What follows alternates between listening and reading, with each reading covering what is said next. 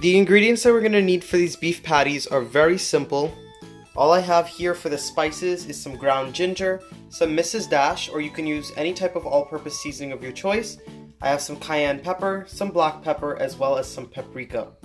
We also have some fresh culantro, also known as bandanya. We have some regular cilantro. You can go ahead and swap this out for parsley if you like, and you can swap these herbs out for any of your choice as well.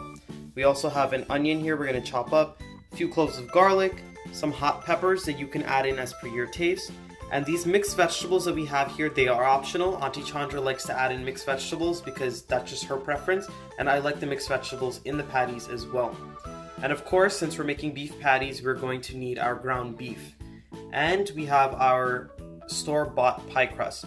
Now if you want to, you can follow the recipe that I have on my channel for the all-purpose pastry crust that I posted. I'll have it linked right up here. But if you are in a time crunch and you need something really quick to make, these store-bought pie crusts are perfect for that. So whichever way you choose to make it, it'll come out great, guys. So let's start cooking.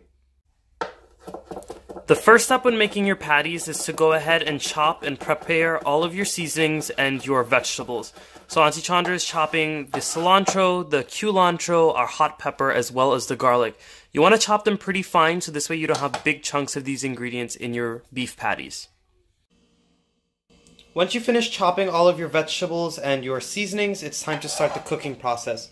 So we have a little bit of oil heating up in the bottom of our pan here, and we're going in with all of our onions. We're going to stir these around for about a minute or two, or just until the onions get a little bit of a golden brown color around the edges.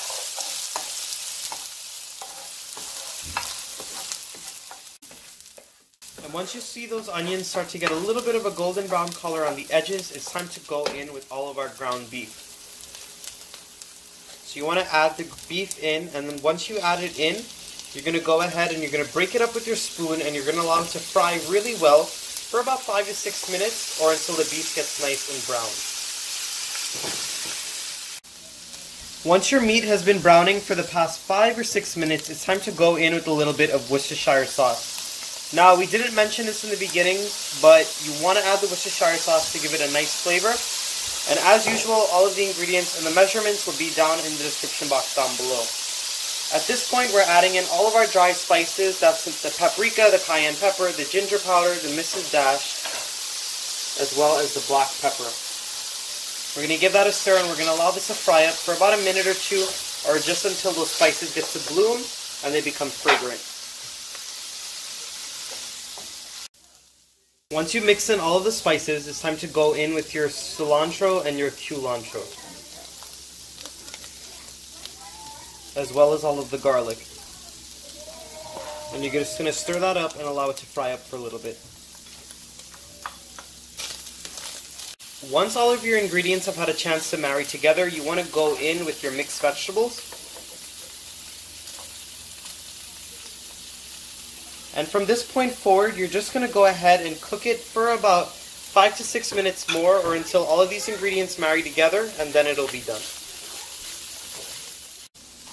At this point, the filling for our beef patties is all done. It's cooked up really nicely. We gave it a taste for salt, and it was perfect. So what we're going to do is we're going to remove this mixture from the pan. We're going to put it in a little bowl or a plate, and we're going to allow it to cool completely before we start to fill our pies or our little beef patties.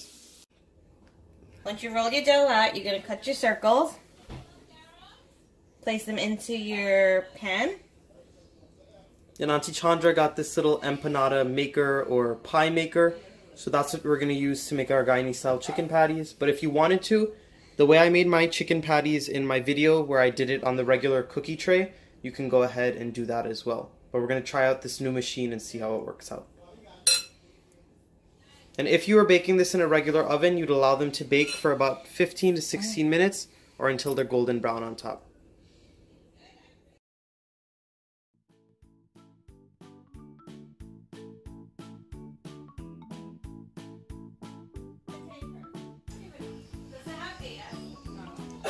This machine worked out pretty well because, as you guys can see, they're nice and they're golden brown and they lift out very easily. And I like the way that they crimped the edges and perfectly cooked that pie crust.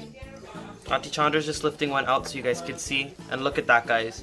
Looks absolutely perfect.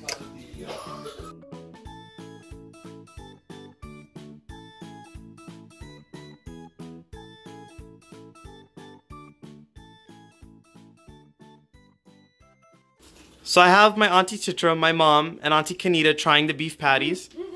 And they're gonna tell you guys what they think about it.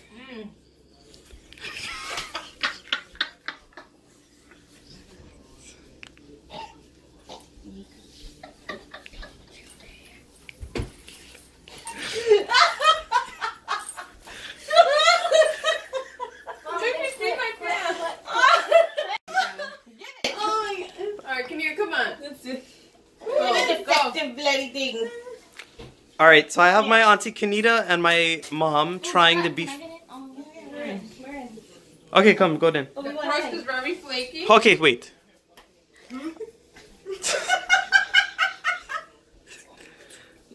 Okay. I have my...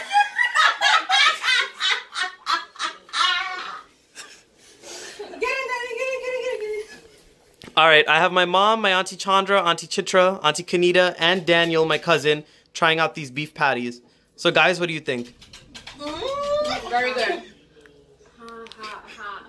The crust is nice and flaky. The filling, perfect. Everything's great. Flaky and nice. Auntie Chitra, what do you have to say about it? Delicious! Cheers! Alright, so I have Auntie Chitra and Auntie D. They're gonna taste these beef patties for you guys as well. Cheers!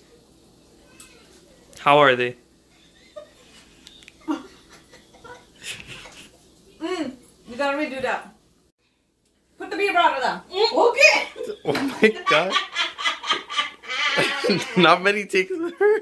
Alright, ready? Alright, so Auntie Chitra and Auntie D are gonna go ahead and taste these beef patties for you guys as well.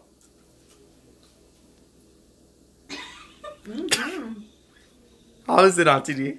It's delicious. Auntie Chitra?